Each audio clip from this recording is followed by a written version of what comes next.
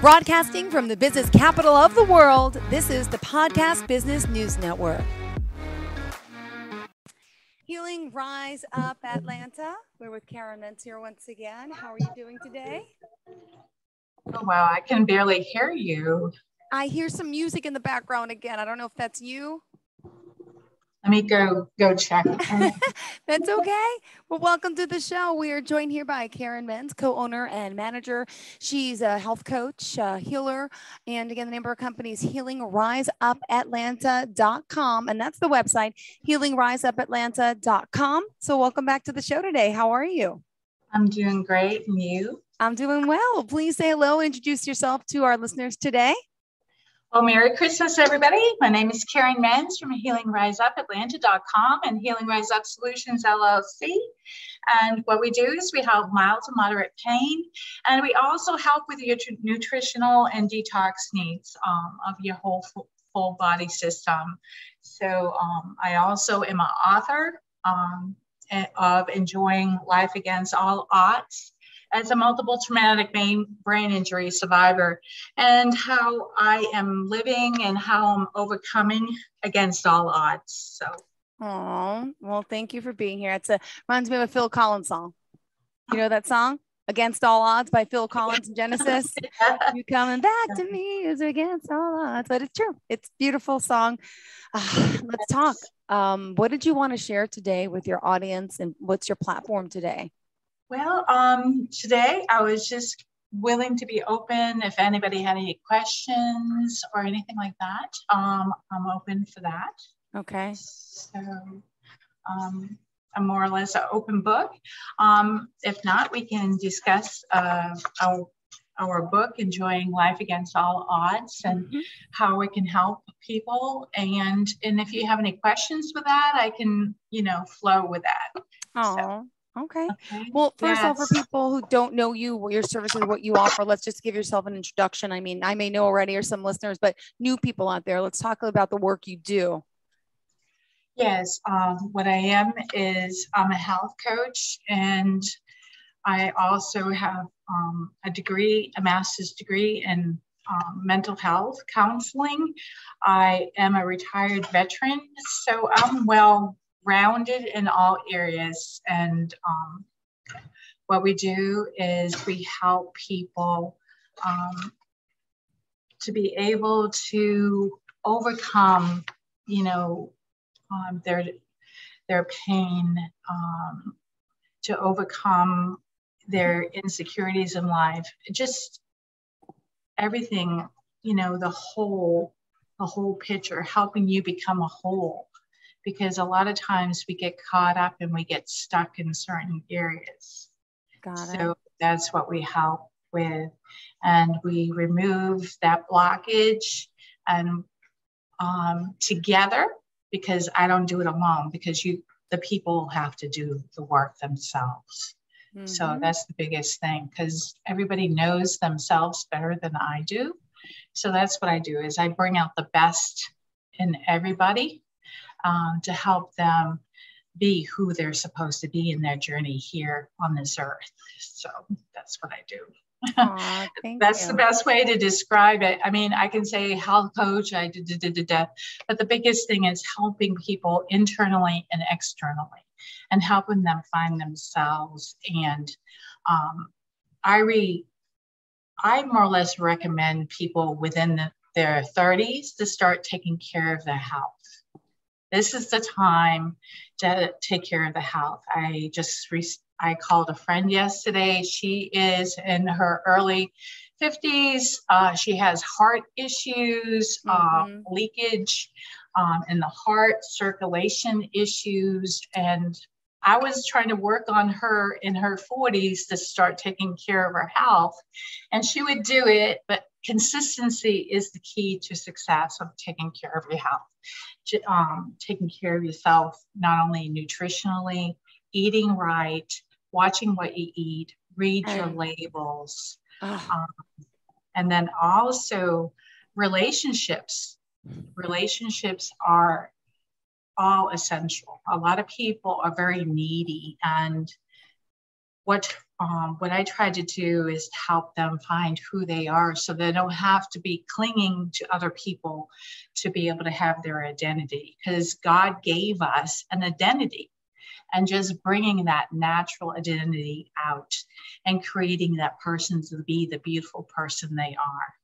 Because sometimes what happens is when we're growing up, we get caught up in this mindset, you know, because what we were brought up in, you know, a lot of people identity. I think what we should do is discuss about our identity and who we are. Mm-hmm. I believe that God created us here on earth for a mission, and we have a specific mission, and each person has a special gift. Mm-hmm. And the biggest thing is finding that gift, that passion, that love, and being able to use it to help others. We're not here to be selfish, because now it's like a me society.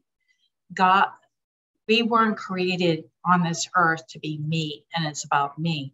We were created to help each other, pull as we climb, and to be able to nurture each other and to grow each other and to love each other, even in our mess, because each person might have gone through an abuse. And in that situation, there's mental abuse, there's physical abuse, there's spiritual abuse, because look at about the priests doing things to young children, also emotional abuse, also being neglectful, you know, neglecting. And that can also be due to our upbringing or the situations that we experienced as a child, going through school, through teachers, through peers. Everything is like a domino effect. It all affects how we are as a person and developing. And we don't have to be in that situation. We don't have to be like our parents. We don't have to be a victim. We need to rise up out of that victimization and to claim who we are and claim how we think and the processes that we go through. And then if we need to seek help, get counseling, go to a pastor, go to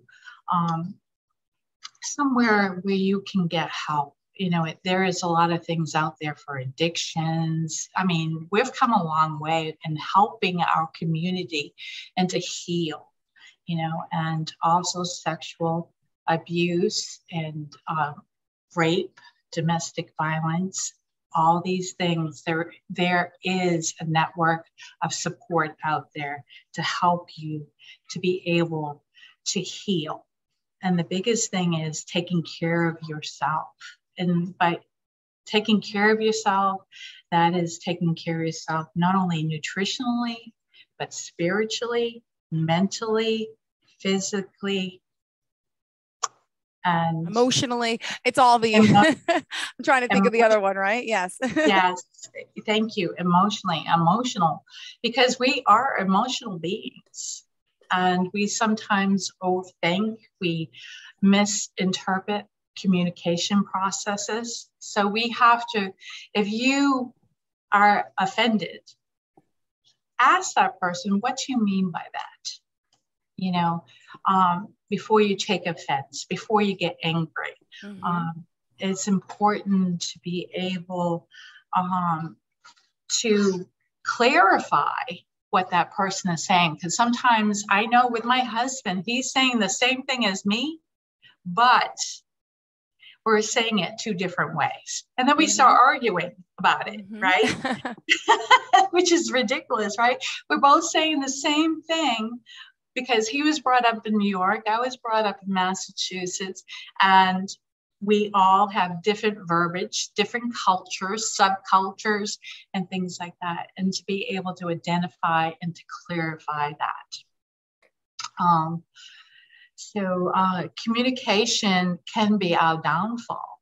You know, we have to, when we're in a conversation, maybe one person speaks and then the other one clarifies. And then they speak and the other person clarifies. You understand what I'm saying? Because that's how better communication is more effective. Because we need, what the problem is, people jump to conclusions nowadays. We get too emotionally distraught, especially with this COVID. I mean, this COVID has isolated us. It has made some of us kind of mentally challenged in our situation. And we are so easily set off. And we have to look internally. And the only people we can change is ourselves. We have to look in the mirror and say, okay, all right, I got angered with that. I need to breathe and find out what's really going on. Because sometimes we can be instantly angered and attack the person because of what they said. And sometimes if they're saying things that are not right, more or less saying, having boundaries. I really don't appreciate what you said, and I am not that. This is the type of person I am. Clarifying, no, I'm sorry you feel that way, but no, you might be having a bad day, but your clarity about me is totally inappropriate, and I don't appreciate it. Sometimes we have to do that because that's how domestic violence starts, right? Somebody has a bad day, they come home, they beat the cat, kick the dog, things like that. So we need to be able to control ourselves. And if we're having a bad day, maybe go to the gym, work off that anger, that, a punching bag, running on the treadmill, going for a walk before you go into the door of your house. I think that's so essential. And I remember hearing a story, this guy, he would, before going into his house and into where his family was, he would go out, put his hand on the tree and just pray and let go of all that stuff. That poor tree accumulated a lot of negativity. but when he came back into the house, he was free and he was able to be present with his family. And finding ways to be able to that work for you. The biggest thing is finding things that work for you. Like road rage is a big thing nowadays, like flipping everybody off. And you got to be careful because some areas they'll pull out a gun, and we have to be very cognitive of our own reflection of somebody else. My biggest thing is when I tell my husband, we have to be proactive to everybody's driving, right? And we have to be cognitive of our surroundings. True, very true. Because we don't, somebody else might be drifting off. They might have had a tiring day. They might sway into your lane, and you're going to flip them off. And you're going to be upset, and it's so negative, horrible. But yes, it happens. So a lot of times what some people do is they'll put on relaxing music. I put on Christian music, or, right now I have holiday music on, and that makes me happy and joyful. So put something on that relaxes you as you drive home, because I know here in Atlanta, there's traffic. So you have to find ways to relax and to just chill in your own environment, your own, meditation. I believe in, I'm not too meditation. If you can meditate, I meditate on scripture. What I do is I say the scripture over and over again. And what we do is I put an index card on my vehicle windshield or and I'll have a scripture of that day. And if I'm in traffic, I will look at that scripture and I will then meditate on that scripture. Also, having positive affirmations in your vehicle too, post positive affirmation. This is a beautiful day. This is the day that God has made. Rejoice and be glad in it. Things like that to help you be able to control the road rage, because you can't control others. You can only control you, and just being able to be calm in your own environment. So that's essential. But yes, different people have different things that work for them. I personally just meditate on scripture, put in my Christian music, and God. And then what I also do is before I get in the vehicle, I'll pray. Dear God, I lift up this vehicle, have giant warrior angels protect my vehicle as I drive, have traveling mercies going to and fro. And thank you, Jesus. Thank you, Heavenly Father. Thank you, Holy Spirit, for protecting me. That's another alternative too. That's what I do on long journeys when I travel. And it really works. And praying before you get in your vehicle, praying before you get into your home, into your environment where you're supposed to feel safe. Yeah. So, I believe that if we work on ourselves, we can shine for the other people around us, because it will be like, how negativity, everybody clicks onto that negativity. Everybody starts talking bad about the boss, right? Well, guess what? If somebody's talking bad about the boss, throw in something good about the boss. You know what I mean? Put a silent, just shock people, shock people, throw in positivity, and see little by little, each time people start talking and gossiping about people. Well, guess what? I think this person is really awesome. I love the way they dress. They're hard worker. That'd be so nice. Yeah. You never hear anyone positive talking people. That's a smart thing. Holidays, we're going to be around our family, our friends gathering. And you know what? I don't think I've ever really heard anyone in my family do positive talk. It's all, oh, well, she said this and she did that, my mom's cousins. And it's like, the neighbor, can you believe? And it's, why can't we positive talk? What about the good? This is a great, simple point, great activity for all of us around the holidays, the next week or two. Yeah.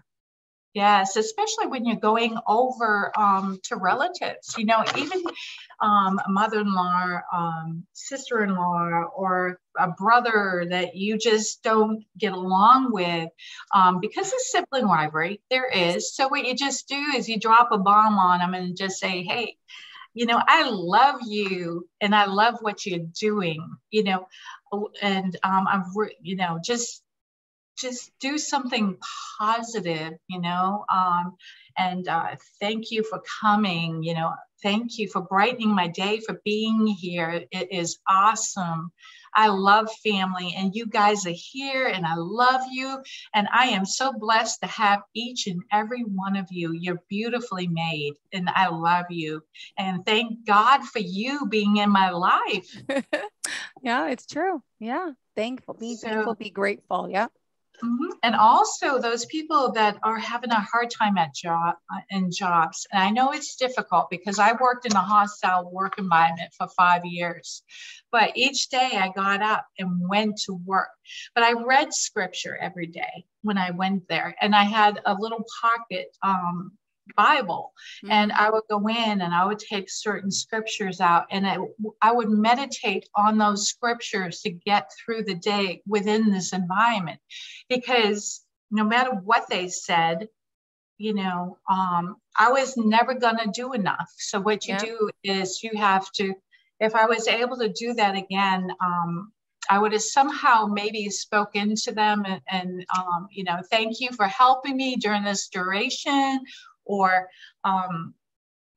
I don't know how I would have done things differently in a hostile work environment. Because sometimes when you're in that environment, you need somebody from the outside that will speak into you and through you to get you through that situation.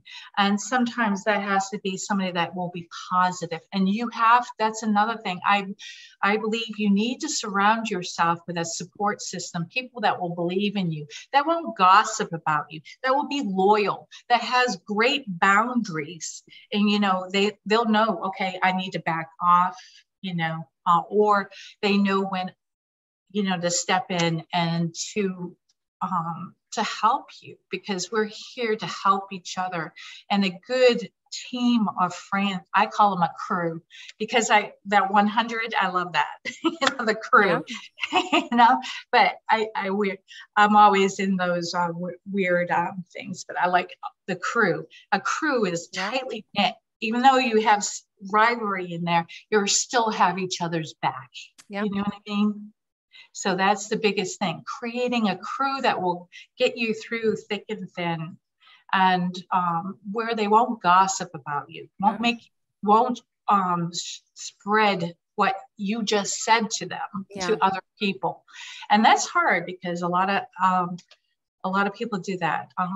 That's why I think when I was up north, I had a lot of friends, because they would dump a lot of stuff on me and I wouldn't say anything to anybody. They could trust me. You know, and, you know, having those friends that will just be a good listener, because, you know, it's so important. And also for you too, you know, open the eyes of your heart and to listen and to speak positive things into people as they are going through trials and tribulations. Sometimes they just need somebody to listen to, and then you can pray over them, you know, and, you know, whatever that needs to be done, because we need to start becoming that tight-knit community again. I remember when I was growing up, if we were sick, somebody brought over soup, or if we were new in the neighborhood, somebody would bring over banana bread or something, a basket of all these wonderful goodies. You know, we need to get back and become selfless. And dying to ourselves. That's my favorite saying. We need to die to ourselves. And so, and open up to the community. Because I know people have, with this COVID, we have become so isolated and so self-oriented. Now we need to overcome that and realize you're not alone. And everybody else is not alone. True. It's us that need to come together. And that's why I love my church. It's a good community. We help each other. I mean, there was a time that Paul and I needed help, and he was, I don't know, it was before Trump got into office, and they had a shutdown, government shutdown, and money was hard. And the church gave us funds to get through that hard time. And then because they did that, we were able to help others in the future. You know what I mean? So usually finding a good church that will nurture you, because some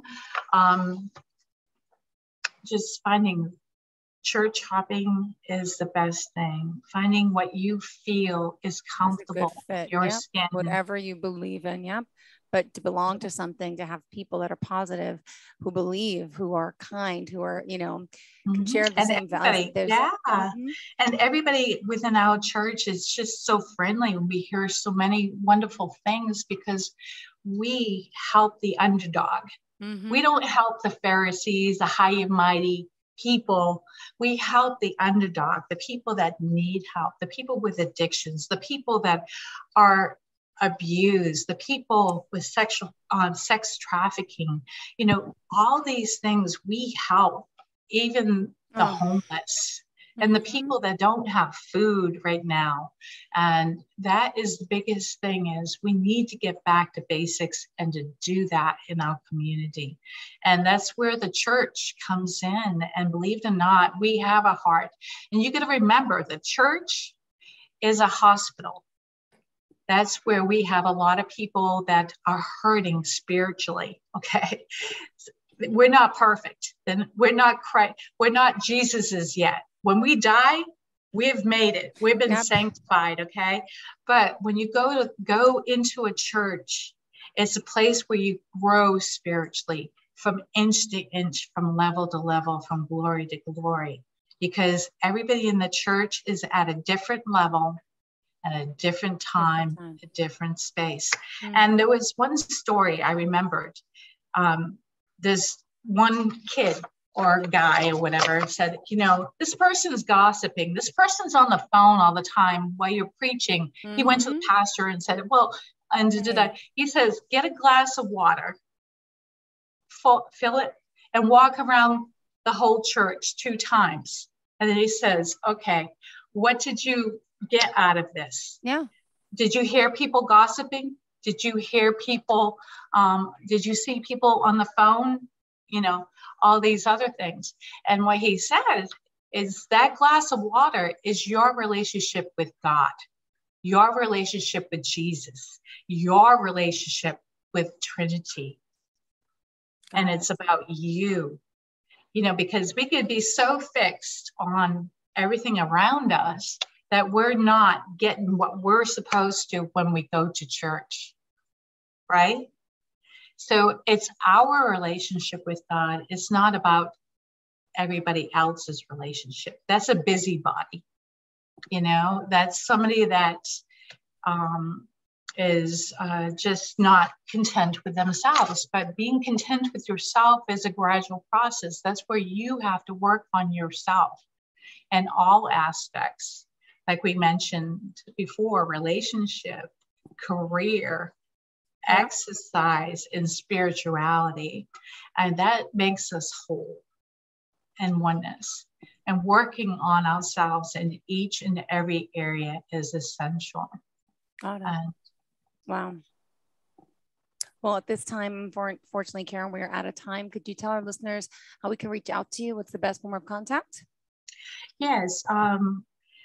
You can reach me at 678-545-2674, or go on to healingriseupatlanta.com and, plug in, look in, send me any messages that you would like. And again, healingriseupatlanta.com. Got it. And on social media at all? Yes, it's Healing Rise Up. And I haven't truthfully been working on that too much because I've been focused on healing right now. And sometimes we have to take a break. I think as I was praying, I know it might sound a little bit weird, but God says, rest, my child. So that's what I'm doing, is I'm resting, and I'm resting in Him, reading scriptures, reading books, and just relaxing and just taking care of my health. Mm-hmm. And that's important. Got it. Perfect. Well, thank you for being here. And again, Karen Menz, healingriseupatlanta.com. Now you're based out of Georgia, but clearly you work with people virtually everywhere around the world. And we want to thank you for being here, enlightening us. Put that music back on, go enjoy yourselves, go talk to your husband, take the call. And thank you again. Happy holidays to you, and Merry Christmas, Happy New Year, Happy Hanukkah, all the above. Okay. Okay. Wonderful. Thank you. Yes. Whatever you believe in, holiday everyone. Season. Yes. God bless. Godspeed. God bless.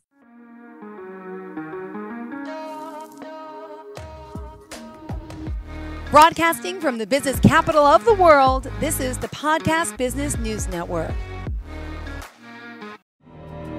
For nearly 2,000 severely injured veterans, everyday life has become filled with barriers. Day-to-day simple tasks can become pretty daunting. I have to carry my chair up 2 flights of steps or have somebody do it for me. What scares me the most is just the falling. When I'm struggling with my house, I think, to have that one great barrier just knocked down, it's crucial. Home for Our Troops is a wonderful nonprofit that builds a mortgage-free, fully adaptive, handicap-accessible house. And there's no catch. It'll be our very first home that we've ever owned. This is a game changer. This is where your life begins again. We need you to join us in completing this important mission. Please visit hfotusa.org and help build homes and rebuild lives. Because of you, everything's going to be okay.